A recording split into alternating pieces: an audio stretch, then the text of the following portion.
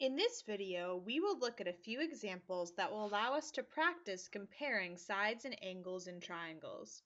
In example A, it says, list the sides in order from shortest to longest.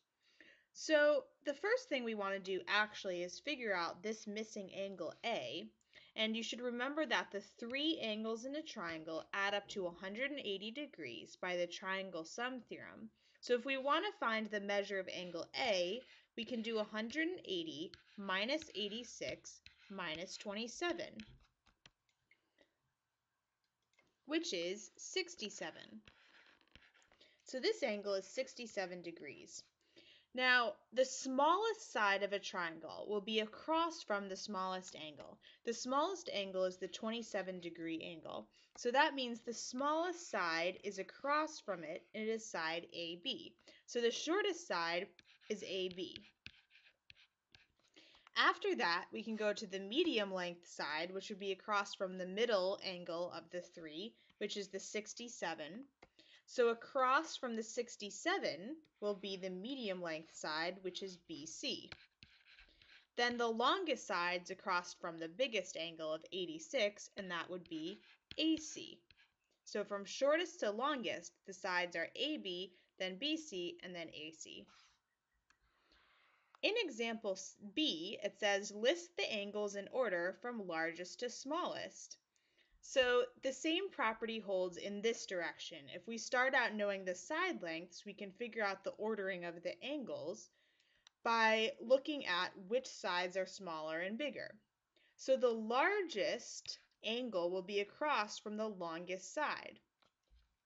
The longest side is 6. So across from that is angle A. So that means angle A is the largest angle. The medium length angle will be across from the medium length side of 5. So that means the medium angle is angle B. And therefore, the smallest angle is across from the smallest side of 4, and that's angle C. So the largest angle is across from the largest side, and the smallest angle is across from the smallest side. Let's look at example C.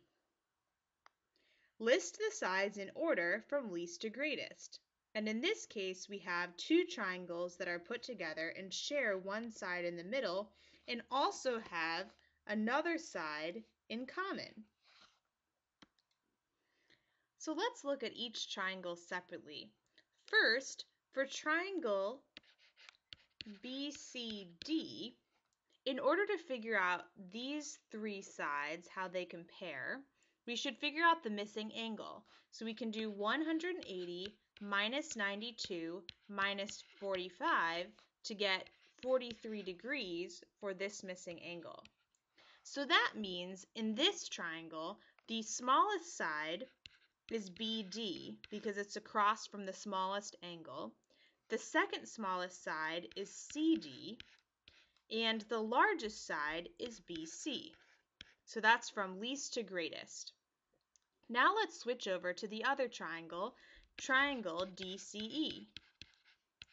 In this triangle, the missing angle is 180 minus 68 minus 57, which is 55 degrees. So since that's the smallest angle, it means the smallest side is CE, which is across from it. The medium length side is the side across from the 57-degree angle at angle E, which is CD. And the longest side is DE.